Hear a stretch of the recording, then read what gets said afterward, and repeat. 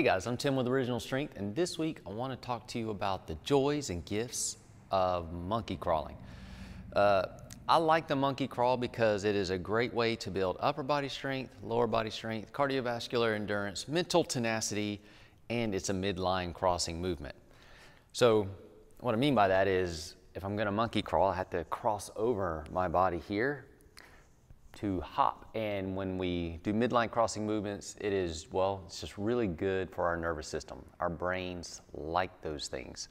So a monkey hop is squatting down, putting your hands across, crossing over, placing your weight on your hands, and hopping over. And this is what I like because I'm strengthening my upper body, I'm strengthening my lower body. By the way, if you can do this for any length of time or distance, quad burner. But there is a rhythm and a coordination to this too that is also great for the nervous system. And there are so many different ways to monkey crawl. And well, you can cross over,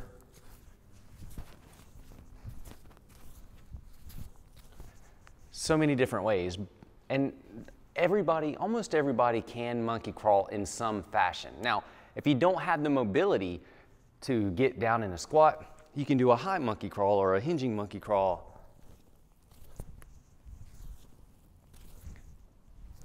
So we're still crossing midline, still letting our upper body take some load, still getting that coordination. Another thing you can do is bring the floor up to you. So if you have a chair or a bench, you can bring the floor up to you. And so you're still crossing midline, placing load. You're getting used to absorbing and putting pressure and tension through your muscles. And so that is a way to monkey crawl if you don't have the mobility to be down here.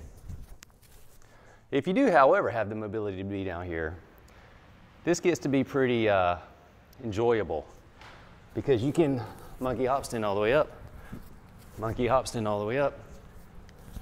So you get to really, if you want to work your legs in mobility and strength, that gets to be a phenomenal whole body everything, inside, outside, cardiovascular, muscular, mobility, whatever you got, nervous system, works it all. And again, if you can't get down, this can also be quite enjoyable. Another thing you can do with a chair or a bench is, this is still kind of a monkey hop.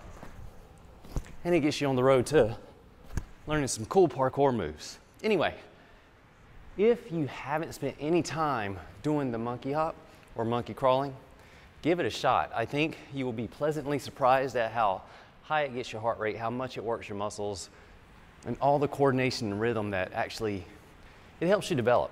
So that's our tip for this week. Doing the monkey hop or the monkey crawl, whatever you want to call it. Give it a shot. Let me know what you think. I'm Tim with Original Strength, and we'll see you next time. To learn more, consider attending an Original Strength workshop. Visit originalstrength.net.